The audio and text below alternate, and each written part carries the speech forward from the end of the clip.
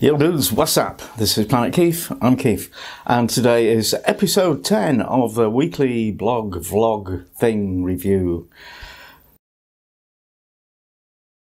Okay, Monday, as usual, nothing ever happens on Monday except I have my yoga class and I do shooting the monologue and editing it.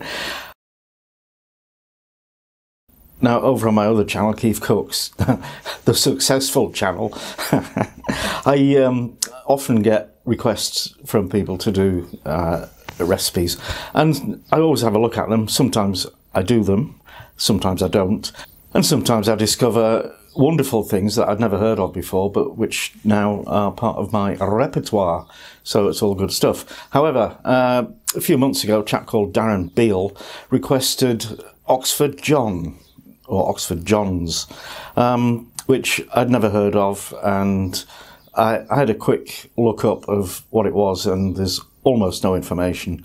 So I just, I don't know, put it to the back of my mind and forgot about it. And then last week, Darren popped up again. He says, "How are you getting on with the Oxford John?"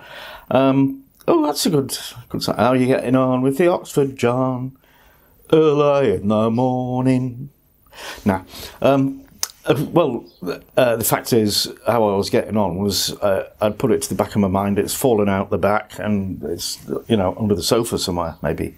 So I had another look, and I found an 18th century recipe. Now, recipes written in the 18th century, or, you know, actually any time before about the middle of the 20th century, are not like we understand recipes today. They don't give precise weights, measures, techniques, anything. It's just a rough sketch, which is okay, but you know, you're never going to get whatever the definitive is supposed to be, and especially not with an Oxford John, because hardly anybody knows what that is. As far as I can tell, it's collops of mutton. Now, a collop is just a thin slice, so it's not as exotic as it sounds, and it's in a sauce which is a beef stock. It's thickened with like a roux, but not made like a roux, you know, but it's thickened with flour and water.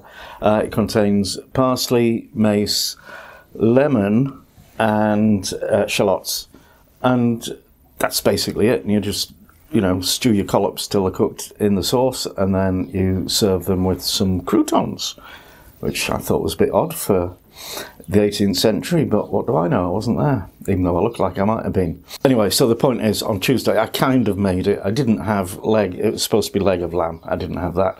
I had some lamb chops, so the collops were a lot thicker than they should have been, but I don't think it makes any difference. I mean, they were cooked. They cooked longer. But yeah, not a standout dish, Darren. I think the only way you can get me to cook that is to get me down to Oxford, sit me down in front of a plate of Oxford John made by somebody who knows what it should be, and see how we go from there. So, sorry about that. A couple of food stories happened on Wednesday. One was the glorious news that Bell's Scotch Pies are now being stocked by M&S, or at least they're listed on the website. Now, I had a thing about Scotch Pies about a month ago, and as part of that, I did taste test a Bell's Scotch Pie, and I got to say, I wasn't impressed. Maybe their version of Scotch Pie is an acquired taste, because my version is fantastic, but I am biased. Now then, and the other story was that top telly chef Tom Kerridge is opening a chippy in Harrods in that London, and as you might expect, the offering is going to be a bit pricey, but 35 quid for fish and chips is pushing it, really, I think. And then you don't just get fish and chips for that. You also get tartar sauce, you get curry sauce, and you get peas pudding. Yes, you do. Which, what the hell is that all about? You just don't have peas pudding with fish and chips. You have mushy peas, curry sauce, fine, that is the new modern, everybody does it, and it actually works really well. Peas pudding, I love it, I love it, I love it, but not with fish and chips. In fact, I've never tried it with fish and chips. I can tell it won't be good. And just to reinforce the point here, our Tom, he's a southern boy, or southwestern boy, West Country lad, And so he won't actually necessarily know about real food, even though he's a top chef with lots of Michelin stars. But he doesn't know about his mushy peas and his peas pudding, because the pea offering, I've written this down, I have a script. Minted peas replace the mushy chip chop variety. Oh no, they don't. You are busted, you are so busted. That is just a nasty, terrible thing to do to a mushy pea, or a garden pea, or any kind of pea.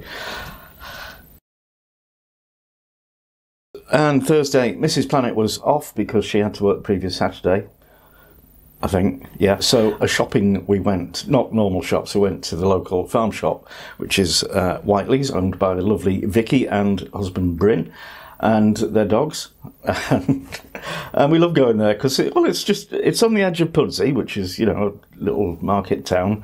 But it's at the top of this huge valley, and I think, you know, their farm is quite a big chunk of it.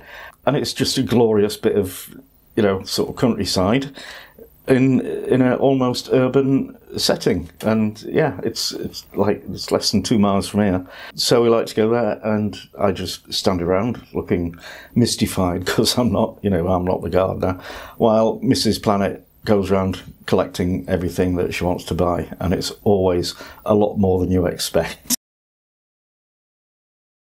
Friday, a football story. The long-awaited Euro 2020 tournament kicked off in Rome. See what I did there? Kicked off. And it's going to be interesting. It was always planned that this tournament wouldn't be based in one country, as they normally are, but the venues would be spread out across about a dozen. Now, with COVID and travel restrictions and everything, things are going to be a bit fluid, I think. Also on Friday, G7 talks began in Cornwall, which is about as far from anywhere as you can get in England. The authorities can be assured there won't be a lot of protesters making their way to the end of the peninsula. Sunday, big day, England's first game in the Euros, which was at 2 o'clock at Wembley against Croatia. Now, Croatia have form because they knocked us out of the World Cup last time at the semi-final stage, and we were very upset with them. The pundits on the telly, they always dig up these mad facts. One is that England have never won their first game in the Euros tournament in, I think, 11 editions that they've played in. So, yeah, it didn't bode well. However, we did win 1-0. It wasn't a thrilling match, but it was a match, and, you know, it had a bit of an audience, 20,000 people. So, yeah, good stuff. There'll be quite a few footy stories in the next, 2 to 4 weeks, depending on how well we actually do. So that was my week. Thanks for watching. Hope you enjoyed it, and see you next time. Ta-ra!